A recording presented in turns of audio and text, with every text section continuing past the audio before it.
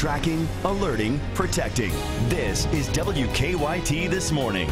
Now it's 6 a.m. on WKYT. A Central Kentucky home is leveled during an overnight fire. Only WKYT News was there on the scene, and you'll find out what crews are saying about how the fire started. Lexington police are investigating an overnight shooting that sent one man to the hospital, and why you can expect some major delays starting today on parts of New Circle Road. Those stories and more, and breaking news as it happens, coming up on WKYT This Morning. Hey, top of the morning to you and welcome in. It is your Wednesday, December 10th, right in the middle of the week now. I'm Bill Bryant. Rebecca's on a later shift today. A lot of news to get to you, obviously, and we'll have that in just a moment. Let's check in with meteorologist Micah Harris. He promises some good improvements in our weather. Yeah, and I don't make many promises about the weather because it does what it wants to do, but I promise you this, once we get by today, it'll look much better.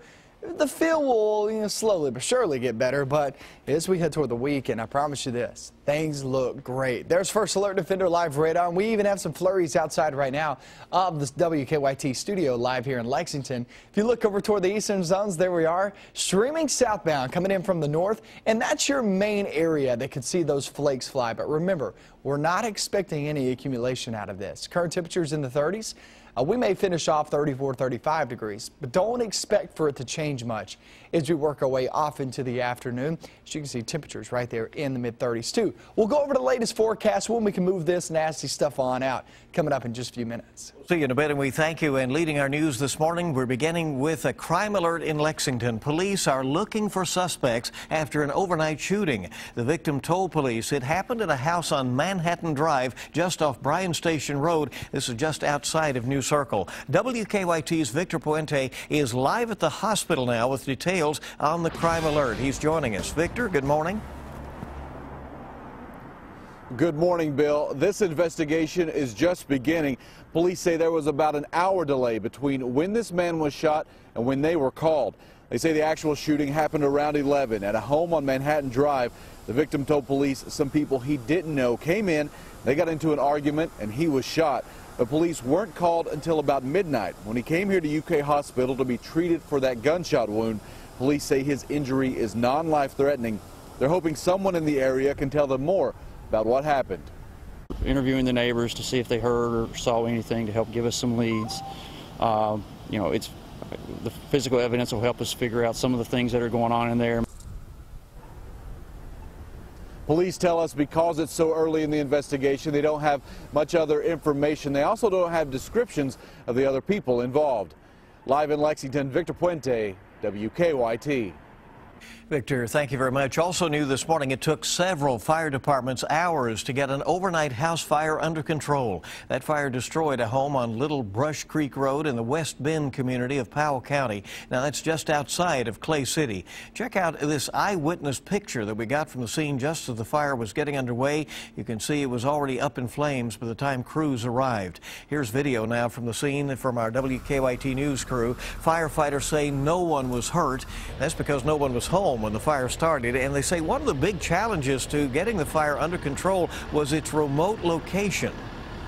Due to the fact of the water supply in this area, hydrants are few and far between. I think our closest hydrant is we have to go back to town to get water and bring it back. Firefighters we talked with on the scene said they could not comment about how the fire may have started. Apparently, they had to run back and forth about 8 times trucking in that water. State police will be sending an arson investigator to the scene later today. Also new this morning, police in a southern Kentucky area working right now to clean up a huge mess after a log truck has crashed. This happened just after 3 o'clock this morning in Wayne County, very near the Pulaski County line. The crash is on Kentucky 90 that runs between Somerset and Monticello. State police say a log truck and a car crashed, and then a semi wrecked trying to avoid that mess. No one was hurt. Kentucky 90 is down to just 1 lane in that area. And we have a traffic alert for those of you traveling on New Circle Road in Lexington. Starting today, state transportation leaders say crews will be blasting twice a day on New Circle at Old Frankfort Pike. It's part of an ongoing widening project. They say traffic will be stopped around 10 o'clock in the morning and again around 2 o'clock in the afternoon on days when the crews are blasting. And the road will be closed for around 20 minutes each time. so keep that in mind and avoid it if you're planning to go through that area. Blasting will continue for the next few weeks. Happening today, a man accused in a shooting in a Walmart parking lot is heading to court. Michael Edward will be arraigned this morning in Clay County. Police say Edward shot Richard Lawson Monday morning during an argument over property. Lawson was flown to UK hospital in critical condition. Edwards is facing several charges, including attempted murder. The family of a woman accused of causing a crash that killed her infant granddaughter says people shouldn't rush to judgment on this. Melissa Worstill's case is headed to a grand jury in Laurel County. Police say she was high on drugs last week when she crashed her car, killing 6-month-old Ivy. She's charged with murder and DUI. But family members say they wish the public would wait until all of the evidence is presented. She loved that baby with every ounce of life in her, but people are crucifying her out there, and you know, she's guilty in everybody's mind, not knowing any of the facts. Family members say that Worstill told them that she was reaching for the baby's bottle when she ran off of the road and crashed. Well, some drivers in a downtown Lexington neighborhood say they're furious after being targeted by vandals. Police say someone slashed the tires of nearly a dozen cars parked near West Main and Jefferson Streets. One victim says he's lived in that area for around 8 years and has never had a problem with crime until now. And they smashed the window to get, $15 worth of office materials and paperwork that mattered to me but not to them. Lexington police tell us so far they have not made any arrests. Well, it may seem like a good deal at first. Somebody comes up claiming to be with the city and they're up to your door knocking and offering to rake your leaves. But Lexington city leaders say don't be fooled. This is just a big scam. They say some people in neighborhoods on the south side of town have fallen victim. In some cases, the scammers stopped by after city crews had collected leaves. City leaders say leaf collection crews will never go door to door and ask for money. Well, some patients at Kentucky Children's Hospital did some holiday shopping without having to leave the building. It was all thanks to the annual visit from Jarrett's Joy Cart. The program lets children shop for everyone on their Christmas list free of charge. 15 years ago, young cancer patient Jarrett Minear started the Joy Cart as a way to bring joy to other children. He died in 2002, but his legacy certainly lives on. He was very precocious. He was diagnosed with cancer when he was 2.5, and he fought, for 11 years, passed away when he was 13.5 years old. But he was, in addition to being very intelligent, he was a very compassionate child.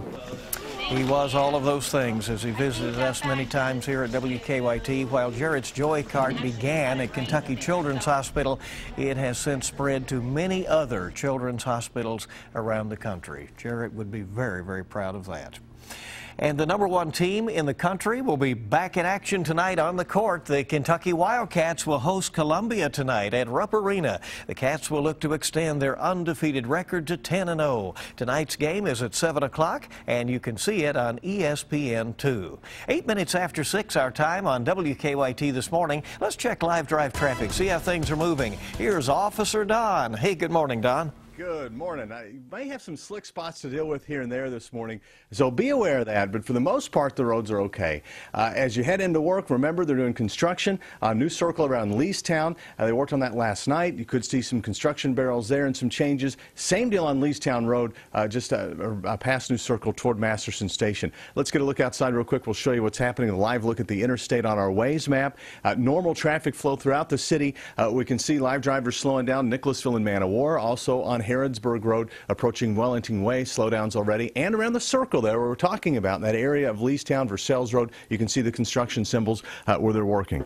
Now back to you in the studio. All right, so everybody heads up on that. Otherwise, a good start to the day. Don, thank you very much. Coming up, maybe he was trying to hide a bad hair day. Bad hair day. Why a humane society is now caring for a very well-dressed sheep. And you definitely got to throw your sweater on this morning, maybe a light coat, because outside right now it's really chilly, and also some flakes are flying around in the east, flurries back toward the west and the central zones. When do we move this stuff on out, though? I'll show you a really nice forecast after today, coming up next.